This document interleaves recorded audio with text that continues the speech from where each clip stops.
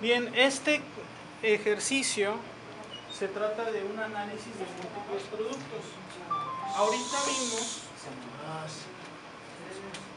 Ahorita vimos lo que es el análisis de un solo producto, pero vamos a ver ahorita este punto de un análisis de productos múltiples. Vamos a ver este ejemplo. More Power Company ha decidido ofrecer modelos de lijadoras. La lijadora regular, que se vende a $40 por cada una, y la lijadora pequeña, que se vende a $60 cada una. Entonces se ha preparado el siguiente programa de ingresos basados en el pronóstico de ventas.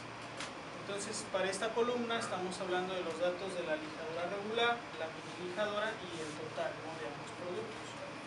Entonces, las ventas para la lijadora regular son de 3 millones y para la lijadora pequeña alcanzan unas ventas de 1.800.000. El total, que es la suma de estas dos cantidades, está en la última columna.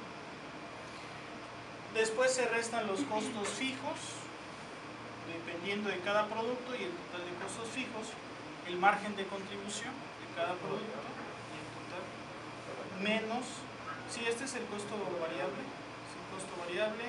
ventas menos costo variable, el margen de contribución, menos los costos fijos directos, aquí se coloca el margen del producto, o sea, cada producto cuánto te da después de haberle restado tanto sus costos fijos como sus costos variables. Y hay unos costos fijos comunes que no los puedes atribuir solo a un producto ni a otro, sino de toda la fábrica. Hay unos costos fijos que comparten ambos productos, que son de 800.000, y si restas los totales ya te obtienes un ingreso operativo de $600.000. Si tú solo te fijas en los totales, ventas menos los costos variables, obtienes lo que es el margen de contribución, menos los costos fijos de cada uno de los productos, y a este le restas, a esta cantidad resultante le restas los costos fijos comunes y obtienes ya lo que es el ingreso operativo. Ahí está. Ahora vamos a ver el método de encontrar el punto de equilibrio con el método de los dólares vendidos.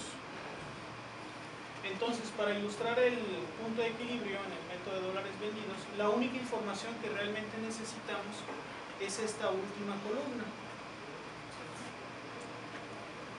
Es el ingreso operativo para la compañía Más Poder como un todo, o sea, como un total. Entonces, el margen de contribución, vamos a calcular algo que vamos a llamar la razón del margen de contribución, o el Contribution Margin Ratio, que va a ser de la división del margen de contribución sobre las ventas. ¿Cuánto sería el margen de contribución total? 2 millones. Así es. Muy bien.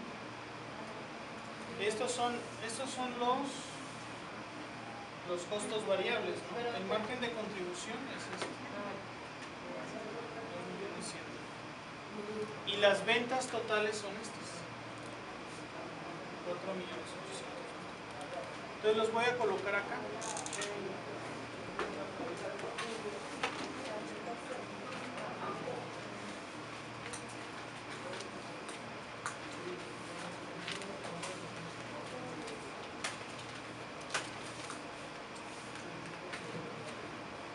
Margen de contribución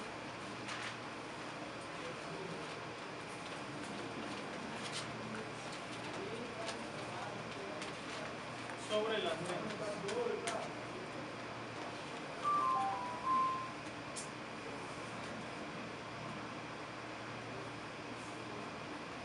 ¿Cuánto les da esta división? 0.43. Gracias. 0.43. Muchas gracias. Esa es la razón del margen de contribución. Si quieren, copian al final, no se preocupen. Esto significa que por cada dólar que estás vendiendo, obtienes una ganancia de 43.75 centavos de dólar. Bueno, 43.4375 dólares o 43.75 centavos de dólar. Por cada dólar que vendas, el 43% o el 43.75% se queda como margen de contribución. Eso significa ese número. Ahora vamos a calcular cuánto debemos de vender o cuánto dinero tenemos que generar por ventas para obtener cero ganancia, que es la idea del punto de equilibrio. Antes habíamos calculado cuántas unidades teníamos que vender para obtener cero ganancia o zero profit. En este caso vamos a calcular cuántos ingresos por ventas debemos de obtener para obtener un total de ingreso operativo de cero. Y a partir de esa cantidad de ventas, ya empezamos a ganar. Si vendemos menos de esa cantidad de ingresos, vamos a tener una utilidad operativa negativa. Ahora, primero calculamos la razón del margen de contribución, que nos dio punto 4375. Para el punto de equilibrio, de las ventas,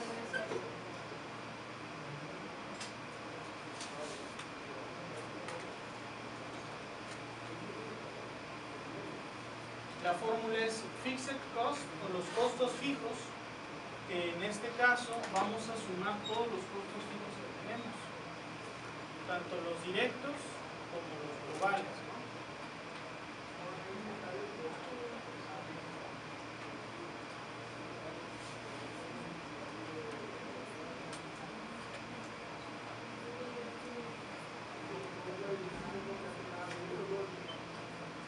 Sobre el margen de contribución.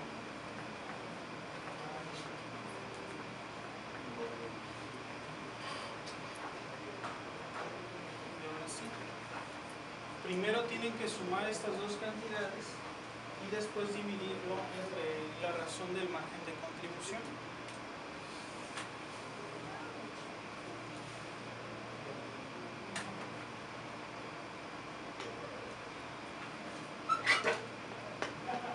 ¿Cuánto les da esa cantidad? Ya el total, sí. La suma y ese resultado lo divides entre el punto 43.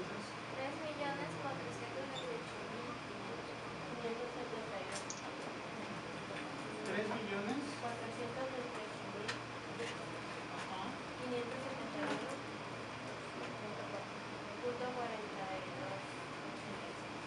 Vamos a redondearlo 80.